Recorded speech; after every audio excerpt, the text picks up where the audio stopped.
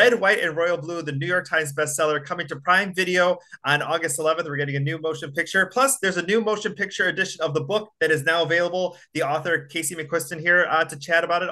Thank you so much for your time today. Thank you for having me. So there's so much anticipation for the film, but also people to rediscover the book or read it for the first time. Tell me what this summer has been like for you. I mean, it's been wild partially because while all of this has been happening, I've been so deep in the trenches of drafting my fourth book. And so it's like my mind is split between past and present, between the world of that book and the world of this book, which is kind of a beautiful feast for the senses and kind of extremely disorienting. But it's been amazing just to, I think everyone's excitement for the book has been infectious to me and kind of reigniting my love for this book. I wrote it in 2016 and 2017, and it feels like a million years ago. And I find myself going back through, my old notes from when I was drafting and my old playlists from when I was editing, and really feeling so grateful and nostalgic and so much renewed love for these characters and this world that really changed my life. So yeah, it's been like a fun, very sensuous, creative, exciting summer. And speaking of going back to the notes, let's talk a little bit about the character of Alex, because Alex and Henry are two main characters in the novel. But Alex's journey is, I've heard, is a little bit similar to yours. Do you want to chat maybe a little bit about creating that character? Yeah, I mean, people always, I think, ask authors, which of your characters is most like you. And, I'm 4 books in now, if you count the one I just finished writing. And I still feel like Alex is the one who most closely feels like a kindred spirit to me. We have the same moon and rising sign for whatever that's worth. And he's just, I so deeply relate to like the too muchness of him. I like to joke that Alex and I are alike because we're both annoying. But what I mean by that is that we're both people who can be really intense and really driven, almost to the point of like self-destruction, and specifically in terms to like his journey that he goes on in the book with discovering his sexuality. I mean, I think it was very similar to my experience where, I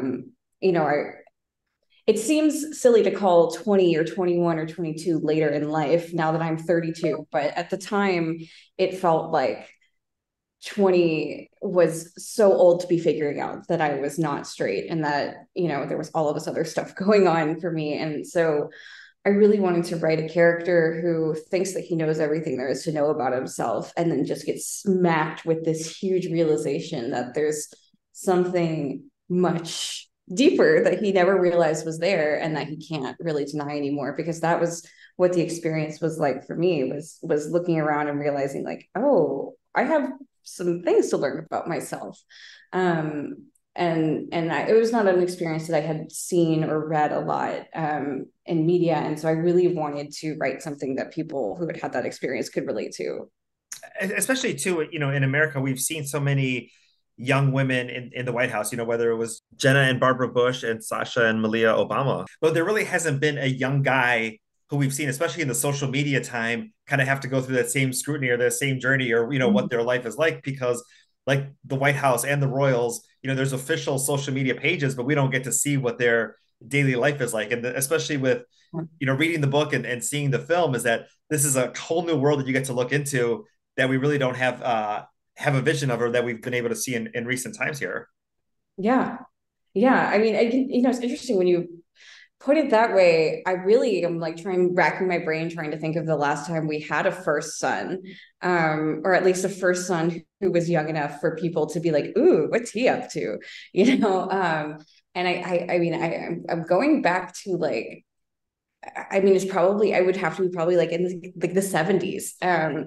And yeah, I was really, when I was coming up with the character of Alex, I was really drawn to the idea of somebody who would be like this young Kennedy type, where he's sort of the scion of this like emerging political legacy, but he's also like a tabloid darling. And people are, speculating that he's hooking up with movie stars, and they want to know what he's wearing, and they want to know who he's dating, and they want to know what he's doing, and he kind of thrives on that attention and knows how to use it to his advantage. I thought that was such an interesting character to explore. And yeah, I have watched the media kind of tear apart generations of first daughters, and I was really interested in the idea of exploring what that looks like when someone is able to harness it for their own use, but of course it does end up getting away from them too.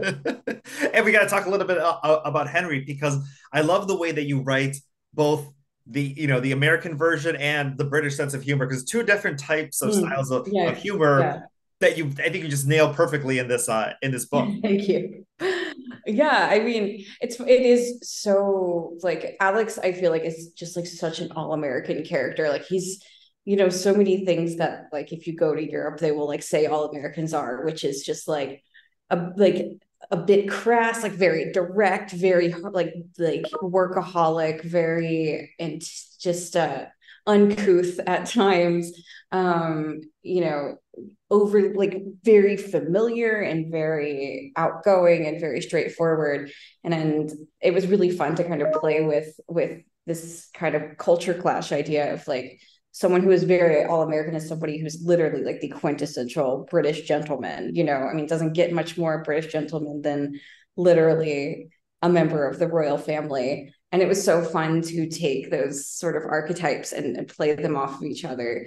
But yeah, Henry is so much fun to write because his sense of humor can be so sneaky and so subtle. I mean, I think I'm like a huge Eddie Izzard fan, and she has this like really amazing she has like this really amazing bit that she does talking about like American like huge American blockbuster movies versus British blockbuster movies. And she just says, every British blockbuster is just people in rooms arranging matches, and a room with a view of the lake and things like that. And I think that is just the difference between Alex and Henry is like Henry is like subtlety and is like understated and is going to surprise you when he comes out with some kind of cutting jab. And that is just as much fun to write as it is to have a character like Alex who will just say anything that comes to his mind. One thing too, when I think about especially the new re-released version of the book, is that where you grow up, sometimes you might have access to an indie bookstore. You might have access to a place where you feel comfortable, picking out books, or that books are available that represent you. And, certain parts of the country, people necessarily don't always have that resource. And you having this, brand new book, or this new version of the book coming out that people are going to be able to see that's in their big box stores. I mean, Mm-hmm. how does that feel like for you, especially like, we have Alex, we have Henry, we have Cash, we have Amy, all in this book, all on different journeys that everyone can kind of see themselves in.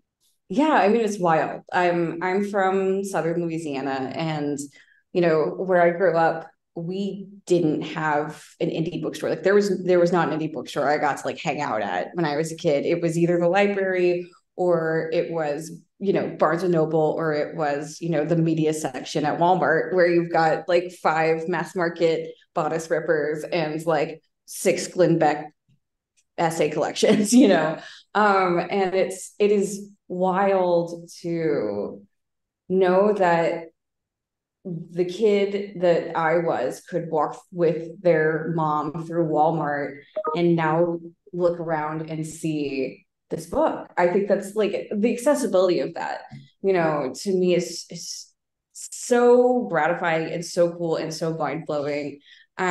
Just that it's available to kids who, not kids, but like readers, like queer readers who need it, but especially young queer readers, people who need to see that kind of reflection of themselves when they go to Walmart because they live in like rural Tennessee and they have to drive 30 minutes to get to the super Walmart. Like, where is that person going to go to like their small indie bookstore and have some beautiful queer bookseller hand sell them, a new queer rom-com. It's amazing to me that these books can be accessible now. And I really honestly never thought I would ever see one of my queer books in Walmart. And now they're like in my hometown Walmart, which is amazing. That is amazing. Well, congratulations on all your success. Of course, cannot wait for the fourth book to come out. But of course, fans right now can go ahead and check out Red, White, and Royal Blue, the film coming to Prime Video on August 11th. And of course, the new motion picture edition of the book is now available. And Casey, thank you so much for your time today.